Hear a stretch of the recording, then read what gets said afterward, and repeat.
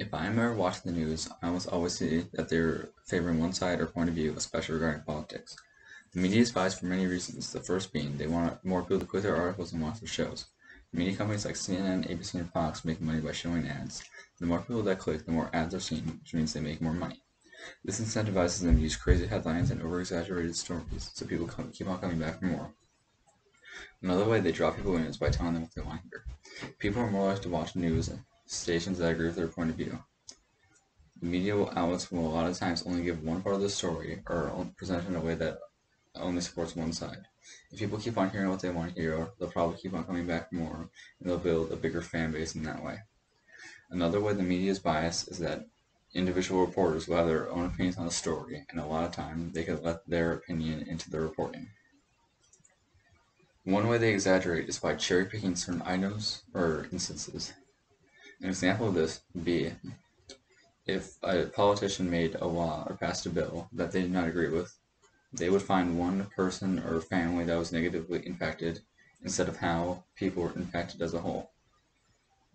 And also, news outlets will tend to only give one side of the story instead of telling it from many different points of views.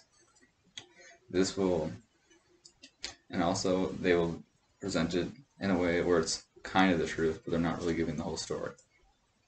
Now I'll give some tips on how to see past the media bias.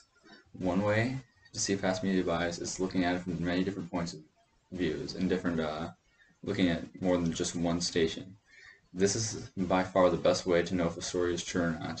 To see if everyone's reporting differently, there might be something going on there.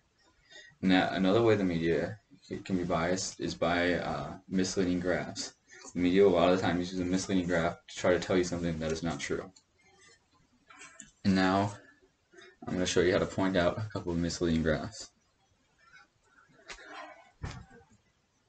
So this first graph on the bottom, it is telling the gun deaths in Florida, and basically what it's doing is that the numbers on the side, they're actually going up as the graph gets lower instead of how every other graph does it.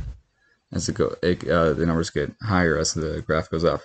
So that's one way they try to mislead you, and another way is that the graph on the top, this is by Fox News, and they're trying to show how the Bush tax cut, how that would raise taxes. And this is misleading because the graph actually doesn't start at 0, it starts at 34, making it look like it would absolutely skyrocket when it's only going up a few percent.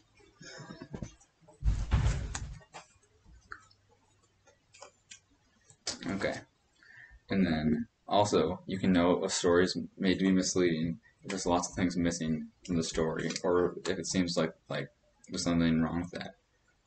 So, in conclusion, the media companies want to make more money and get more people to watch their shows, so they will use tactics like over-exaggerating stories and just trying to appease one certain type of people so they can keep on getting a bigger viewership and selling more ads.